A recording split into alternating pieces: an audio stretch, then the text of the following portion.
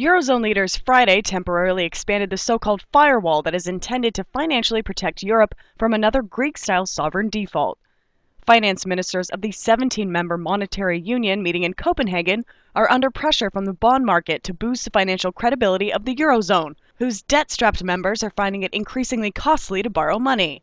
Spain, for example, had to offer 5.46% on Thursday to borrow money for 10 years.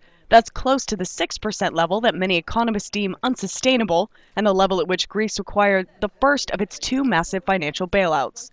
The finance ministers agreed to combine for 1 year two rescue funds that are designed to give officials the financial ability to staunch another default by Spain, Italy, Portugal, and even Greece, whose prime minister warned Friday that a third bailout may be necessary.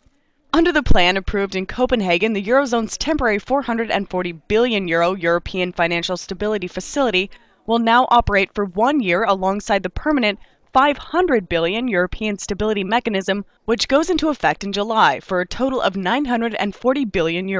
Marisa Christian, IB Times TV.